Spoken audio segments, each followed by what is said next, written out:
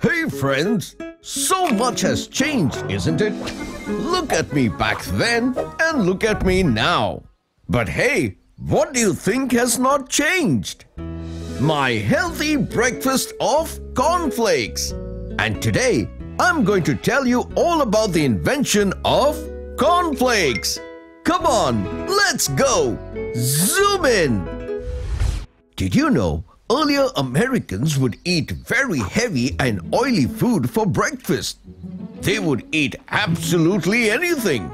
This led to a whole country of people with upset stomachs and acidity, which made some people want to try a healthier breakfast. One such person was the superintendent of a health spa in Michigan called the Battle Creek Sanitarium, and a health fanatic himself, Dr. John Harvey Kellogg. Dr. John, along with his brother Will Keith Kellogg, wanted to make a healthy breakfast meal for their countrymen. So, in 1887, they did this by mixing cornmeal and oatmeal into a dough, then added nuts and baked them into biscuits by passing them under a roller. These were then crumbled up into little pieces and was served as a new healthy food. The brothers called it granola. They used this as a healthy meal at their spa, but it was totally bland. However, this was named similar to another product of the same name created by James Caleb Jackson back in 1863. So, to avoid being sued, they changed the name to granola instead. All was going well for the brothers after that. Then one day, while in the middle of heating wheat to make crackers, they were called away on some urgent business. When they came back, the wheat dough had been heated and then cooled to a crisp. They still carried on with the process though and put it through the roller. They expected a big sheet of dough as usual. But to their surprise, when they flattened the dough, it broke into separate flakes. This they thought was an even better idea, and the people at the spa loved them.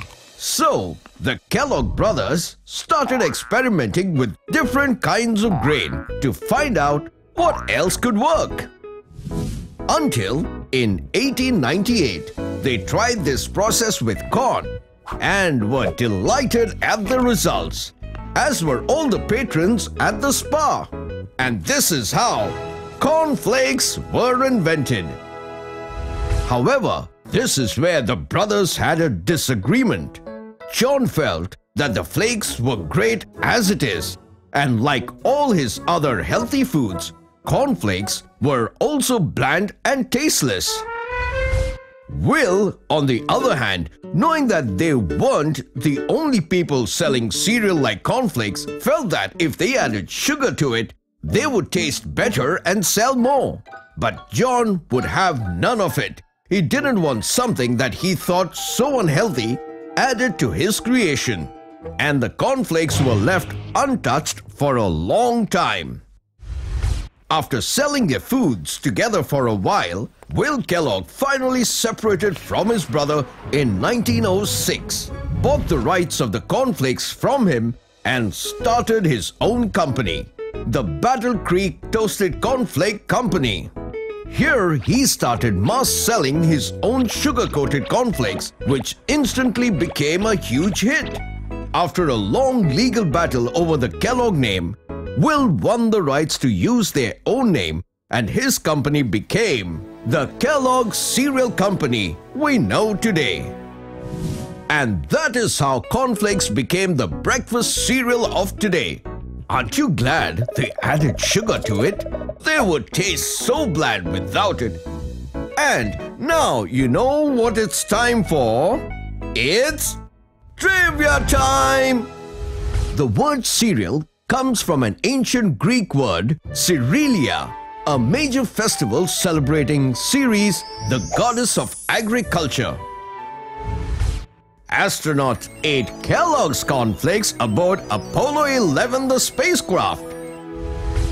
Well, friends, that's the story behind my favorite breakfast food. And I'm sure it's the same for many of you too.